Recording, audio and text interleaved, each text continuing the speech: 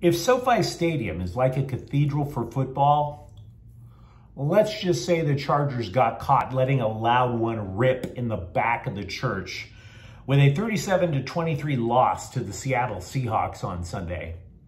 Hi, I'm James the Faithful Angelino Sports with a rapid recap of Chargers football. Now, if you enjoyed talking about the Bolts, don't forget to subscribe to the channel. Look, this was the type of game where you are going to drink heavily afterwards, and you're going to ask yourself a number of questions. The least of which is Brandon Staley up for the job? Are the players understanding that a championship roster was put together? If they even know how to play together as a unit on either offense or defense, because it really was that bad. This was a stinker that the Chargers should never have let out today. LA came in tied for first place in the AFC West with the Kansas City Chiefs. LA had a 3-game winning streak. Keenan Allen returned for the first time to play since week 1. Everything should have been blooming for the Chargers in this one. Only the Bolts surrendered 17 points in the first quarter, and the Seattle Seahawks never looked back. Matter of fact, those 17 points were scored in a horrific 6 minutes, 21 seconds in game time. One that you just couldn't believe your eyes if you were watching it. Marquise Goodwin, he caught a 20-yard pass from Geno Smith in that frame. Goodwin caught 2 TD passes overall, by the way.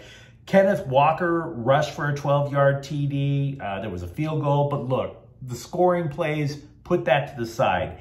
LA was guilty of shooting itself in the foot so often, you wondered if they either ran out of bullets or ran out of feet to shoot.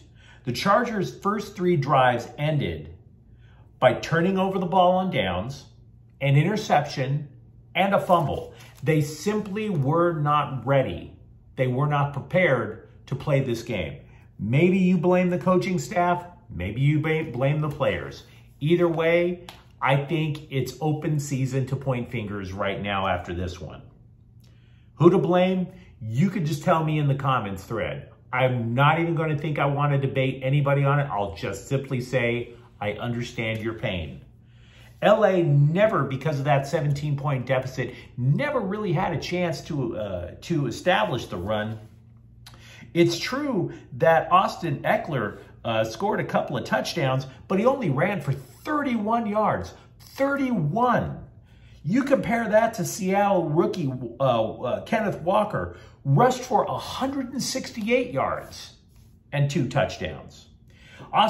Justin Herbert, he passed for 293 yards because they were so far behind, he had no choice but to just throw up 51 passes. And yes, he passed for a couple of touchdowns, but he also had that interception.